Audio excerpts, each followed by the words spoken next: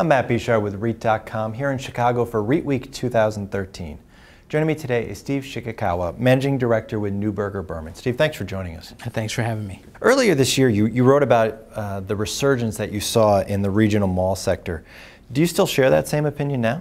We still like the regional mall space. When we look at the fundamentals in that space, they're continuing to improve. When we look at tenant sales or retail sales, those numbers are improving. We think that the mall landlords are in a very competitive space relative to their tenants. So the tenant-landlord discussion, we think, is in favor of the landlords at this point, because the retailers want to add new space and they want it to be in the highest productivity malls, and those are largely owned by the mall REITs. Another item that we think is going to be very supportive to the regional mall space is the lack of new supply.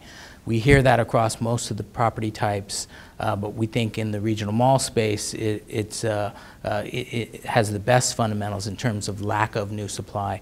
So when we look at the next several years, very little new supply with improving demand, we think will drive net operating income growth for the regional mall players. And what about some other sectors that you're particularly bullish on? Another sector we like is the industrial warehouse space. What we've seen in the industrial space is that 3 years of positive net absorption in terms of national industrial warehouse space. And I think importantly, what we heard from most of the REIT landlords is that leasing spreads are turning positive.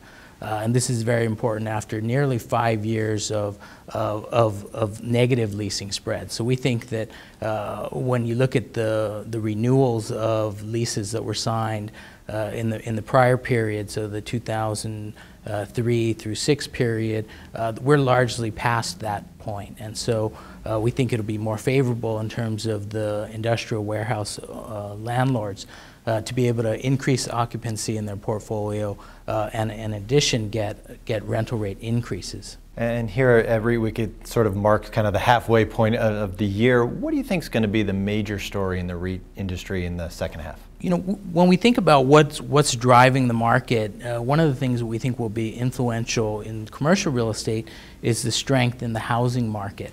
When you think about demand for, let's say, for industrial, when you talk to the industrial landlords, their small space vacancy rates are improving. Much of that is being driven by strength in the housing market. So contractors, floor and tiling contractors, etc., are oftentimes the tenants in those small spaces.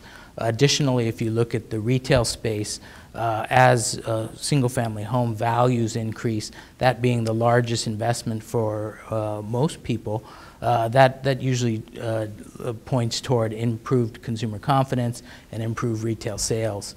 We're also looking at some of the most distressed single-family housing markets in the downturn, as those markets could have potential in a recovery.